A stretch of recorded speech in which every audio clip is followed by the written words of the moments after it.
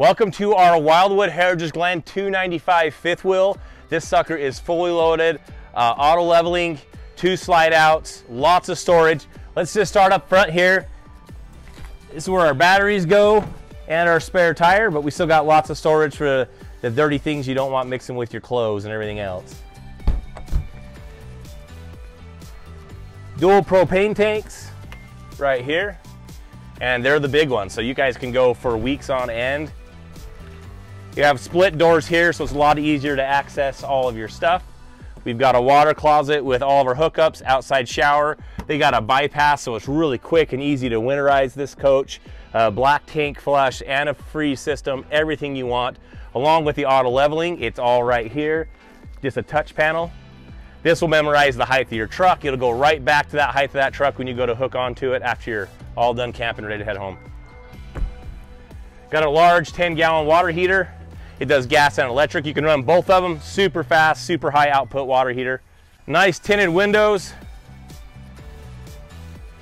Of course, like every RV, we got a solid bumper with the receiver hitch back here for all your bicycles. If you want to pull a second little small trailer for an ATV or something like that, I'm sure we can accommodate that too. Big storage in the back underneath the bunks. Gives you a little bit of extra space out here for grills and barbecues. With a door that passes through. We got a little outside kitchen here with a barbecue grill, a little spray port for water, and a little mini fridge. All right, we've got a nice large awning. It's way up there, so your door's not going to catch when you open it going in and out. We got a lighted LED strip. That strip's on the very end in here, so even if that awning's rolled up, you get a little bit of light out here at night. So if you're setting up at night and you get up there kind of late at your campsite, you got a little bit of light. We do have 2 outside speakers. They're hooked to the entertainment system inside. Those also have lights in them. What I like about these guys is they put the speakers in the pod. Some other people cut a hole right in your sidewall and you have a whole bunch of insulation loss. That pod's only got one little hole with a wire going through it that is sealed. So we're not going to have any issue with cold air getting through there or water damage or anything like that. We also have an inside-outside TV mount, so you're going to have the same mount inside. So that inside TV can come out here and just slide right in.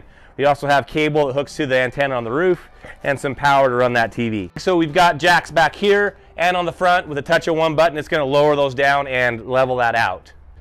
They are name brand Goodyear tires on this thing as well, folks. When we're not doing some cheap Chinese knockoff tire that's going to burn off in a year or two. With nitrogen filled and alloy wheels. I mean, these things are loaded. Going inside, we have these solid steps. And they go up and down just as easy as anything else, and they'll latch in there, and then they'll come right back down. We have adjustable feet here, so if you're parked somewhere where there's a little bit of a hole one spot, we can level that out. But now as we walk, you can see there's no give or bounce on these steps, and you can head right in your coach. Inside, we've got cabinets all over the place, and they chose to get rid of the cabinets in this area and just do some really big tall windows to let your light in. Really good floor plan. We have a nice large dinette that will seat everybody, and I know some people are fans of the U-shaped dinettes, but these ones actually sit more people, as 2 adults could sit side by side here and all their legs won't run into each other.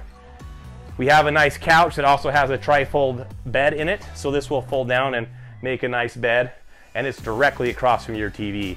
So now you don't have to sit there with your head cocked sideways trying to figure out which direction you want to look. And right below the TV, we do have a fireplace that once it's up and running, you'll see the flames, and it does produce heat as well. And then this little sound bar here runs the sound on the outside. The inside, you can plug a DVD player into it or a flash drive or anything else that you may have some media on. We have an extremely large double door fridge. An RV this size, it's really rare to find such a large fridge. This is a 12-volt fridge, really low amp draw. It runs off the batteries, and the solar panel on the roof will regenerate those batteries. You have a nice cooktop here with a really solid grid stove, a glass cover that's going to fold down. And they did a nice little touch here. They did just a matching drawer, but it does match the same front as the panel above it, so it just gives a nice finishing touch to it. Everything's Furrion. Our fridges, our TVs, everything here is the Furrion product. Really well-built coach. Nice drawers for your silverware, big huge storage for pots and pans and everything else you could imagine. The cabinets are tall. As we start looking at some RVs, they do those really short cabinets.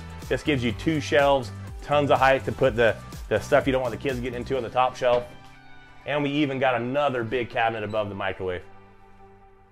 Lots of storage here. As we come this direction, we have the coolest bunk design I've seen in a while. Not only does it have bunks going east to west, but it also has a north to south bunk with a little bit of a loft area up there. So if you're trying to sleep a lot of kids, this will facilitate it. And everyone says, well, where do all their feet go? We'll throw some little kids up here and let them find out. They'll all fit.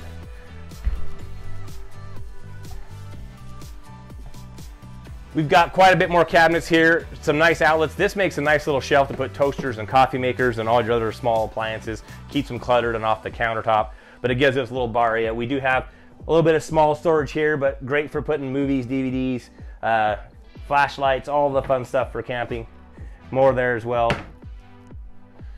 As we come up here, they do a full panel with switches. But the nice thing about this is we don't have a touchscreen that's going to fail or cause issues. Everything's run through a switch. It's directly hooked up. We do have the 2 slide outs, the awning, water heater, everything's ran through here, along with LED lights showing you how full your tanks all are, all the way across the board. And here we are in this nice large shower. As you can see, I'm 6 foot tall and I don't even hit the ceiling, but if you're really tall, I can stand on tippy toes and still fit in this skylight they give you. We have a nice shower on the wall, hot and cold water with the valve to turn that water off so you don't sit there and waste a lot of water as you take a shower. Nice glass door that as we shut it, they give you a little bit of a travel lock, but it gives you a nice solid glass door to take a shower with. Toilet is porcelain as it should be, easy to clean, easy to take care of. We've got a huge pantry here for all your towels, all your other pantry needs in the bathroom, toilet paper, etc. Storage underneath there as well, and of course you got to have a place to put your toothbrush and all your medicine. Pretty good setup. They did put a nice fan in the roof here, so that little small one you typically see. We have a fantastic fan that we can turn on and off with a button on the wall. Really nice setup there as well. Well, welcome to my master suite. Come on in, and in this bedroom you have a bed slide, which is really rare in a bunkhouse this size, because with this bed slide we still get a nice set of drawers here, put all your clothes, socks, all that stuff. But then for all the hanging clothes, we have a nice setup here. It's also washer and dryer prep, and we can put a stackable in here, or you can do an all-in-one washer dryer as well. As you can see, you've got hanging clothes room here, and then you still have a whole other side for this front closet. That kind of storage space in a 29-foot bunkhouse is super hard to find.